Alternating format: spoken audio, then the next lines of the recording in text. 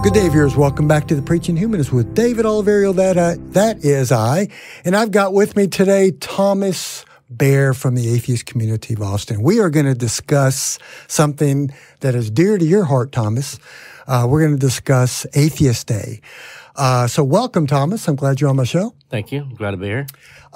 So I met you, maybe a year ago or so? Yeah, roughly. Yeah. Maybe a little bit less. First started coming up here and getting involved with the ACA last September. Okay, great.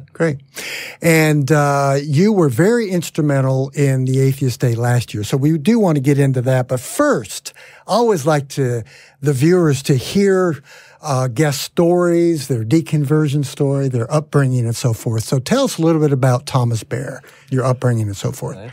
Well, as I said, I grew up in the Methodist church. Went to church camp every year all the way through my senior year.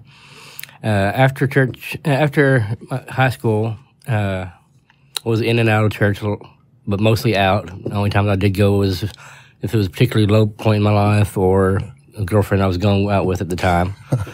So it wasn't really that religious. Growing up, my household wasn't super religious. We went to church every Sunday, but I don't know. I think it might have been more than a habit than anything else. Yeah. I had some questions and doubts early on when I was a kid. And I always got these BS answers and non-answers, such as, God works in mysterious ways, or who are we to question the Lord, or who are we to question the pastor, and stuff like that. And as a little kid, I guess those were enough answers. I dismissed it, didn't think of it more until later years. Excuse me. Yeah. Let's see. As I got on, probably in my early mid-20s is when I really started to realize that religion was all a bunch of baloney. Mm-hmm. So I'd gone back to another church for a while, thinking that maybe God was the answer. I was going to try that route again. And what I realized was I wasn't looking for a relationship with God. I was looking for a relationship with other people, that community. Yeah. And all the questions I had when I was younger came back, and my questions only grew deeper and more numerous, and still got same crappy, non-answers. Yeah. So I started doing more reading on myself, and eventually just came to realize that all religion was BS. It was all man-made. Yeah. Interesting that you said, and this is what a lot of people say, that you were looking for more than just this transcendentalistic, invisible guy in the sky, right? You were looking for relationships. Yeah. Yeah. And that's what I think a lot of people are in religion for. So I agree. Yeah. So let's talk. They just don't realize it. Absolutely. Yeah. They really don't realize it. And that's why it's up to us to help those people too, So tell us a little bit about what happened last year. You had this idea of having Atheist Day here in Austin. That was the first, if I recall, it was our first Atheist Day in Austin. So tell us how you got the idea. The International Atheist Day was the brainchild of Armin Navabi. He's the founder of Atheist Republic, which is another nonprofit organization. Up until recently, it was just in Canada that they were recognized as a nonprofit, but they just recently got their nonprofit status here in the States as well. Mm-hmm. And I've seen online about it a couple times, and so I approached and I asked Jamie, I think it was Jamie and Eric who I asked, Murphy to begin with, do y'all know about this? Are we doing anything for this here in Austin? And the answer was no, we don't. They'd heard a little bit about it, but nothing detailed, and so they basically gave me the ball rolling to try to get something going for it here in Austin. Yeah. And so I contacted Aaron Ra, because I'd met my first Sunday here last September. I'd met him. He was here. I was so shocked and surprised at meeting Aaron Ra. I was trying to talk to him and shake his hand. I'm like, all stuttering. And then you just found out we're all human, right? Right. We're all just people. Yeah. He's so down to earth. He's an awesome guy. Yeah. But from there, I just started making calls not really calls, contacting through Facebook, people that I'd made contact with through ACA. If it hadn't been for here, it wouldn't have happened. Yeah. Awesome. And that was a pretty good turnout last year, if I recall. Yeah, it blew our expectations clean out of the water. I think we were expecting like maybe 75 or so people, and I think the rough final count was around 150 or so for the main event. Yeah. I'm not sure how many were here at the second the second event afterwards. We had Seth Andrews speak for that. Oh, I didn't know you had a second event. I remember where we were at the Capitol. Yeah, we were on the south lawn of the Capitol. I got that reserved. That was a lot easier than I thought it would be. Getting there, I just Googled to find out, reserving Capitol space, and found out who to contact, what forms to fill out, and so on, and got support from, I can't remember her name now, one of our state representatives. So I'm drawing a blank. That's okay. That's okay. So. And so, was this particular representative secular herself? Do you? I don't know. I don't know if she herself is secular or atheist, but she's secular friendly. Okay, so, that's important. Yes. Yeah, but I thought it was a great success last year, and it's really just awesome. I think we should probably be doing this more often. Now, were there a lot of other groups in the state or the country that were doing this as well? I was told there were some, but I don't remember. I'm not sure where. I only know of a few that he was telling me of. And Armand, I talked to him that day. I got put in contact with him by Drew McCoy, genetically modified atheist. Mm-hmm. And he told me that Austin, our event was one, if not the biggest, it was one of the biggest events that he knew of. Wow. Yeah, that's awesome. Yeah, it was. It was a long ordeal that day. And we only planned it, and we had about two and a half months, real short notice. And so I was very surprised at how well it went. Yeah. It was awesome. So tell me about your goals, Thomas Baer. What do you want to accomplish through this 2020 Atheist Day here in Austin? Well, for one, I expect us to have a bigger crowd than we did this year.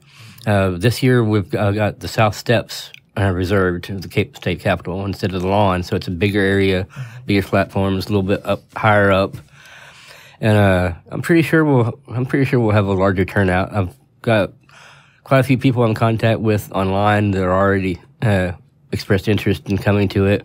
A few that came this year and are planning to come back. One of my friends, Rob, who's from New York, he was planning on coming again.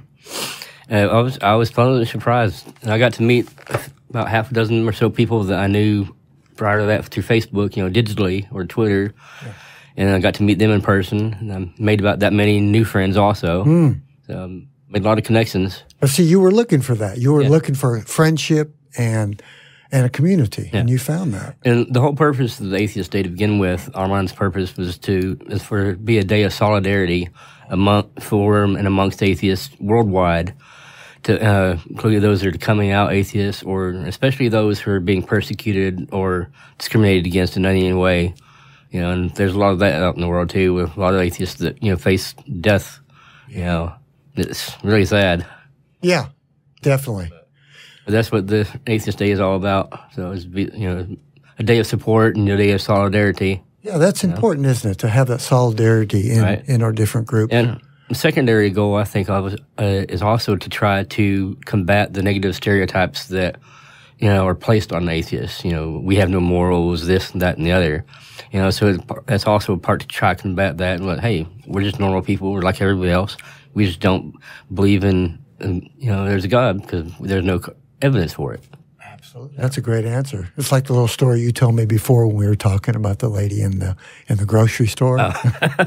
You want to share that? That was kind of fun. Sure. One of my first designs I made, a shirt that I ordered for myself, had a kind of reddish fiery background with the atomic atheist symbol on it. Explain what that is, the atomic atheist symbol. The atomic, you got the regular atheist A, it's just the circle around it. Yeah. And the atomic atheist A is the same thing, only it forms the atomic symbol. It forms part of the curves for that. Okay. And this older lady, I'd say she was probably late 60s, early 70s, asked me what that was on my shirt, what that meant. Yeah. And I told her, it's this symbol for atheism. And her reaction was like, oh. And she turned real quick to her groceries and tried to ignore me. And I just chuckled. And when I got my groceries, I went off and said, "Have a good afternoon, ma'am." Yeah. She still wouldn't look me in the eye. No, we got a long way to go, but we're getting there. And the more of us that come out, it's always beneficial for the movement and for humanity as a whole. Right. No doubt. Yeah. Right. Well, let's talk about the 2020 What are your plans? How many speakers? And do you have a theme? Are you the one that comes up with what each speaker will be talking about? Do you give a topic or a premise? Or no? Just like this year, we left it pretty much open to them, but told them, tell them what the day was intended for, and let them speak about who they were, what they do, and why they do it, along those lines.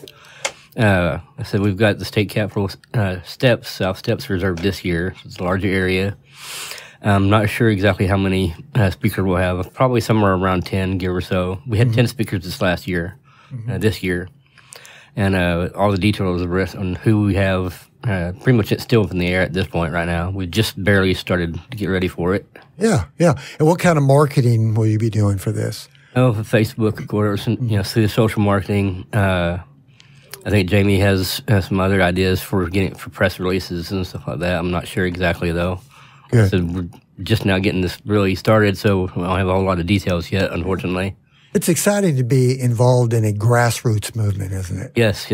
I see you're involved. Yeah. One of my, I've said this for a while, one of the better ways to live is to try to live for something bigger than yourself, to be a part of something bigger than yourself, especially something that, can affect positive change, even if it's just on a local level. So. Absolutely. I couldn't have said it better. He just took my sermon away from me. That was a good one. Hit the nail on the head, yeah. And would you think this is something that will continue throughout the years and you hope for it to grow and to expand? I believe it will. I hope so. Yeah. So tell the viewers where, and do you have a particular day yet? Or is this to be announced? Oh, the actual day that Armand and I chose was March 23rd, and that's the day we had it this year. What day of the week is that going to be? Well, for 2020, it's a Monday. Okay. So we're planning on having a main event on that Saturday instead, which is so it could be a larger number of people will be able to attend, from being off work and all. And I think we'll have a second event on Monday, the actual day. Mm-hmm. But again, we don't have any other further details yet at this time. We've reached out to Aaron Ra, Medisa Thomas. Yeah. Thomas Westbrook is interested in participating again, and Andrew Siddell possibly if his schedule allows for it. And I'm also trying to get Jerry Reed. He's also a former preacher like yourself, Bible Belt atheist. Yeah, you should look him up sometime. Jerry Reed. I normally keep up with former preachers that are now atheists and secular humanist activists. I haven't heard of him, but I'll definitely check him out. Yeah. I made friends with him sometime back on Facebook, and then what made me think of him try to get him for Atheist Day was here a couple months ago. It was actually from a couple years, I think it was from 2017, but it was a New York Times op doc, or what do they call it? So it was a post New York Times video documentary, and it featured him, the Bible Belt atheist. Okay, Jerry DeWitt? Yes, Jerry DeWitt. Yeah. I have never met him, but I've read some of his stuff, and he does some great work. Yeah, definitely. Well, I'm really looking forward to Atheist Day 2020 coming up, and I hope we really have a good turnout. And I want to thank you, Thomas, for laying the groundwork, the foundation for this, and all the hard work you've done. Thank you very much. Really appreciate it. And those of us that do public speaking and we have YouTube shows and we're out there, we could never do anything without all of the many people like yourself. And, of course, the folks in that back room, Mark Vanderbrick and the others, right, all the producers and audio, video people, all the behind-the-scenes people that do so much work. So thank you very much for taking the initiative, the time, and all the work that you've done to do this, because this is so important. And I hope this continues to grow, and it'll encourage others to get out of the closet and come out and let the light shine, right? So thanks for coming on the show, man. I really appreciate it. Y'all have a wonderful day, and thanks a lot for watching the Preaching Humanist. Take care. Bye-bye.